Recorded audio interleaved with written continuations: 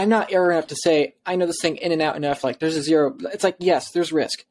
But okay, we know.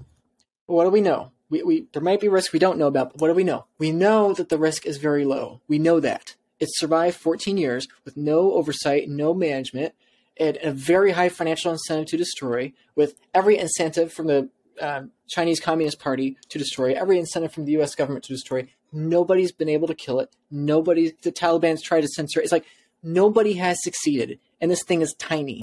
And we know as it gets bigger, it becomes more secure. Just for technical reasons we can't get into now. It's like we know that Bitcoin has a very high chance of success. Okay, what else do we know? We know that the US dollar has to die, that the peso has to die, that the yen has to. We know they have to die. It's like, it's so funny, it's like people look at Bitcoin, oh, it might die, it might die, it might die. It's like, yeah, sure, maybe there's a 10% chance it dies. Shoot, give it a 90% chance Bitcoin dies.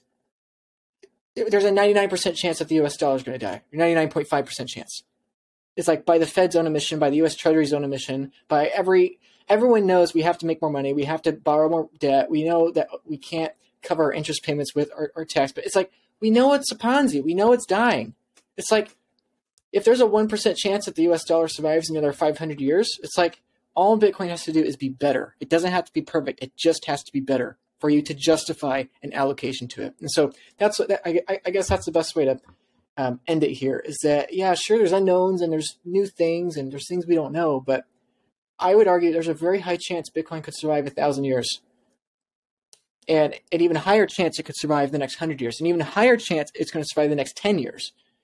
And, when it's the precise opposite for the US dollar, I think there's a high chance, so anyway, all that to say is that when it comes to risk, I'm afraid people are perceiving risk the entirely wrong way, and they view Bitcoin as a get-rich-quick, low-time preference option. And my warning to people is that I'm a very low-risk person, generally speaking, and I buy Bitcoin not because I'm trying to increase the risk. I buy Bitcoin to decrease my risk.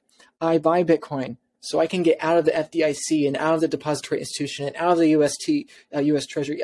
I'm trying to decrease my risk by buying Bitcoin. And most people think it's the opposite. And I'm afraid once people realize that this is the case, that's when we get a major crisis, frankly. What happens, again, let's go back to the millionaire example. What happens when 1 in 30 millionaires say, I think I've been wrong about this Bitcoin thing. I think it's a risk off an opportunity, and I want to allocate 2% just so I can protect myself, just so I can – okay, that 2% from that very small group of people, that's all the Bitcoins. Okay, what if they do that, and then the U.S. government realize, well, shoot, this thing is an important power projection tool for, the Space Force or the Pentagon. We got to print $100 billion right now and buy all the – well, sir, there's none left. It's like, what do you mean there's none left? I mean, it's horrible game. It's devastating game theory here that Bitcoin is lower risk than the current system. And the only logical conclusion is to de-risk and get some allocation to the new system. But in doing that, you increase the risk in the old system, decrease the risk in the new system, and you have a greater incentive. It's like, the way I put it is that Bitcoin is basically an insurance policy on a house that's already burning down. And every time you buy that insurance policy, you're pouring more gasoline onto the house.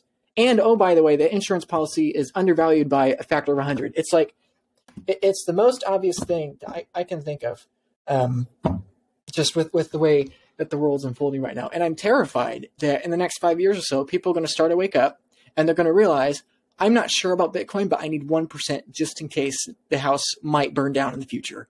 And then as soon as they buy the insurance policy, they realize, wait, I just poured gasoline on the house. Oh, wait, it is on fire. Oh, wait, it's almost burnt. It's just, anyway, it's never too late to get into the new monetary system of humanity. That's the beauty of Bitcoin. It's going to bring so much prosperity for people. It's going to be a wonderful thing. I believe that's my next thread, actually, that Bitcoin's going to save hundreds of millions of lives. And it's just amazing the potential prosperity Bitcoin could bring for humanity. But the unfortunate reality is that the old system, by definition, has to die. Just like every technological paradigm before us today, that new system inherently destroys the old system. Internet destroys radio. Printing press destroys the tablet.